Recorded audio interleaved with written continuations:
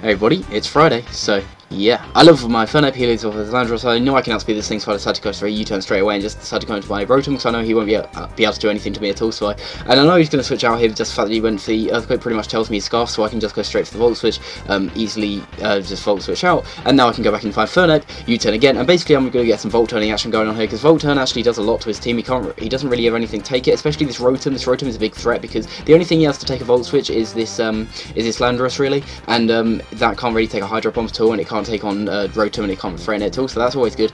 But yeah, basically as you can see, this Volt Turn is actually doing a lot to his team. He does a lot to that Latios, but I decided now to go into my Tyranitar just to try and take this thing on, because I didn't really want Rotom taking this thing on. So yeah, I know I can take a hit, so I decided to set out my Stealth Rocks rather than a Crunch or anything, because that would just probably be better for me. And I decided to switch out into Roger now, because I can take a Surf, but he predicts that, I guess, and just go for the Dragon Pulse, but that's fine, because he really can't touch me, and I'll just keep going for Recover, trying to stall out this thing, because I know the Sand is going to kill me off in a couple of turns time. So yeah, that's like no sweat off my back whatsoever, because he's just going to keep Dragon Pulsing me, and now he's going to die. So that's a dead Latios, and that Latios was kind of a threat, but it's not anymore. He goes into a Sizzle now, which is a threat, and I decided to go into Rotom, because Rotom can usually take on Sizzle, as long as yeah, pretty much take them on, and especially if he wants to U-turn it, obviously won't be like consecutively doing that, because he'll be switched out. So I decided to go into for the Pain Split on this Tyranitar, because I wanted to get a little bit of HP back. He decided to set up his Rocks, really not an issue, because I have nothing that's really hurt by Rocks that matter, so I decided to go for the Will-O-Wisp in case he wanted to go for Crunch, and he does, and that Crunch obviously does nothing because he is burned, so that's really nice. And now I'm just going to decide to go for the Volt Switch, I believe, because I can still get some Volt Turning action going on, especially with my Infernape. I can U-turn on this Tyranitar and do a lot of damage, and this Crunch does absolutely nothing, so basically it's a free switch, and for me, so that's always nice.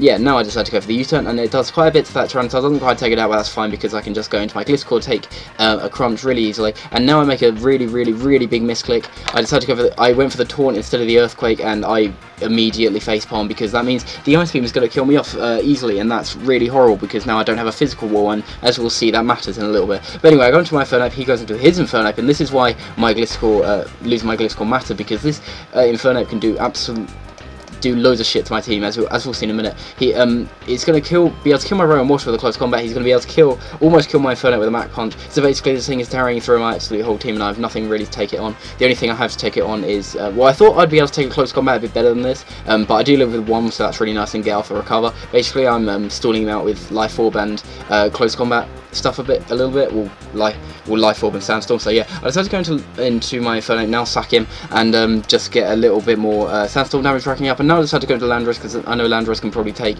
a hit from this thing, or maybe outspeed, I don't know. But anyway, I go for the Earth Power, just because I knew that would be able to kill him, and I just decided to stay in on this Sizzle, because I thought I could take it on, and Earth Power does manage to kill that. He goes into his Vaporeon now, and I basically just go into Roger, because to take the predicted Scald, but that doesn't happen. But I know I can probably live another Ice Beam from this guy, so it doesn't really matter, because I can just go for the Recover right now, I think. Yeah, and Roger can I basically need Roger to take on that Vaporeon, because Vaporeon is kind of a threat, and it's really hard to deal with, but as long as I can Toxic it, I should be fine. But I have to sack my Landorus now. Basically my whole team goes down to Infernape, but it's okay now, because that Infernape has killed itself due to Life Orb, Recall, and all that sort of stuff. So now I can go into Roger, who can pretty much stall out his last two guys, so I can get the Toxic off on that Vaporeon, and then start stockpiling up.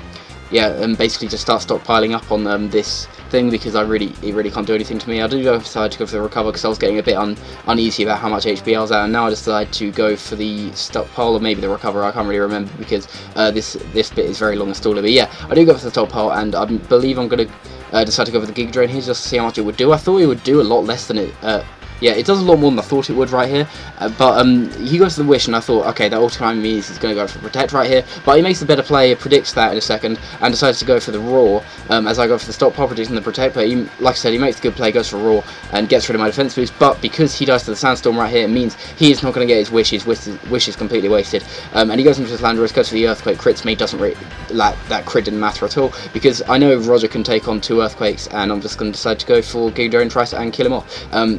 I do crit him on the second Giga Drain, but it didn't matter at all, because you can see I get less health back here than I do on the first one. So yeah, that was Friday. I hope you guys enjoyed. See you guys next time. Thank you very much.